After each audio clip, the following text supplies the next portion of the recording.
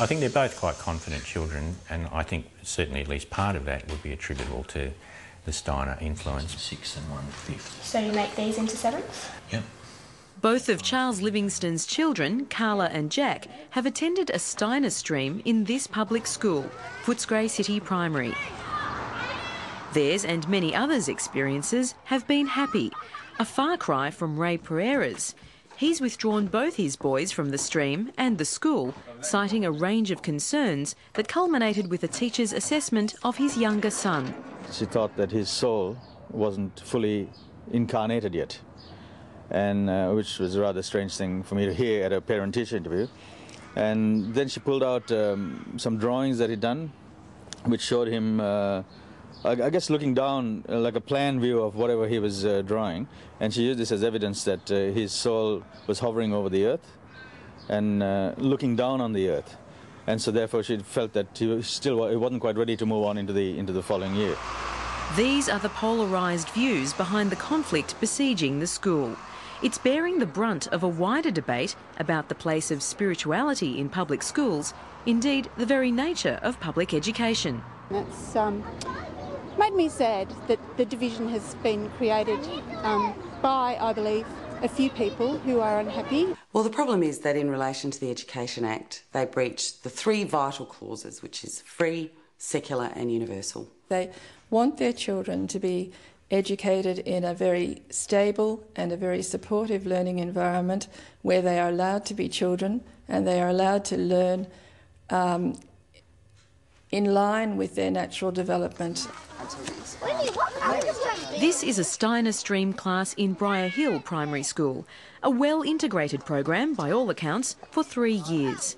To understand the Steiner education philosophy, it's worth considering the man who inspired it all.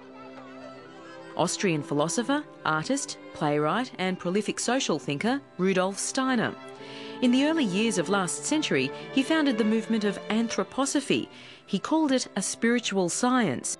Steiner education has been in Australia for 50 years and it has served the Australian educational landscape very, very well. 2 times 7 is 14. 7,000 students are now currently in private Steiner schools, but now 8 Victorian public schools have Steiner streams, encouraged by the state's policy that lets schools have a large say in their own curriculums.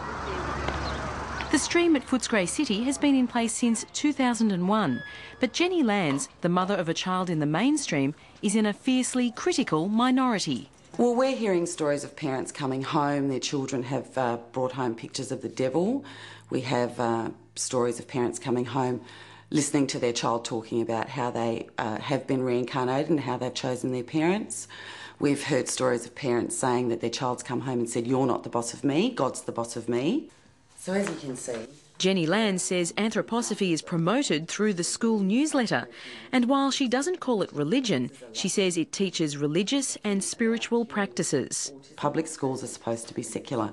That's an absolutely vital cornerstone of public education, and you can't fiddle with it. I accept that there is an element of spirituality to Steiner's underlying philosophy and his underlying pedagogy, but that is a spirituality which is focused on understanding the relation between people in the world that they live in, rather than pushing any particular religious barrow. It certainly doesn't push any doctrine. Well, I would like the Education Department to tell me where, in the guidelines, where reincarnation is a criteria for putting my kid up into another class or not. Well, it's more of a common understanding about what secularism means within a government school system rather than a distinct definition. John Allman says the current independent review into Footscray City Primary will ensure the school keeps to guidelines for specialist curriculum approaches that were updated last year. They include a requirement to obey the Act that requires secular education but doesn't supply a definition. We have people available within the department to guide that process at the local level, but you're right in terms of the Act, whether it be the 1870s Act or the Act of 2006. The actual definition of secularism is broad. One of the more controversial Steiner practices is saying morning and afternoon verses. Some verses may mention God, a lot of them won't mention God. There is no interpretation of God. If you're making some sort of ritualistic address to God, then it's very difficult to say that it's not a prayer. Dr David Milliken brings several perspectives to this. He's a Uniting Church minister, a recognised authority on cults, and had a daughter attend what he calls a quite secularised private Steiner school. But he says there's no place for Steiner in the public sphere. I don't really accept that there is a clear division between Steiner's educational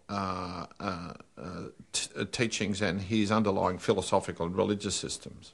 It's simply a way of developing a greater consciousness, if you like, but none of that comes into any classroom. One of Steiner's more notable features is that the first years of education are based on creative play and artistic activities, with formal reading and writing left until later, more specifically until adult teeth are evident, according to many Steiner advocates. Rosemary Gentle says a delayed reading age is in line with many other countries. One thing is to distinguish between formal reading and writing and literacy and numeracy. We do a great deal of work with literacy and numeracy in the early years. There are sometimes children whose teeth haven't developed as quickly as others who won't be taught to read until they're sort of 8 or 9 years of age, which is a very risky sort of business. Before the Footscray City stream began, one Education Department report said Steiner education would appear to be the antithesis of the philosophy of the state's early years programs in terms of literacy, and that Steiner education is based on a philosophy of cocooning children from the world to develop their imagination and learn to conjure up ideas, which it said was contrary to the curriculum policy of the time. I am aware there was an issue at that time, but there was further discussion beyond that, and a decision was made to allow the stream to be introduced at Footscray City. As the debate continues, it's perhaps reassuring that the attitude of at least one Steiner student is nothing out of the ordinary. It's just good. It's just school, really. That report from Mary Gearan. Last month,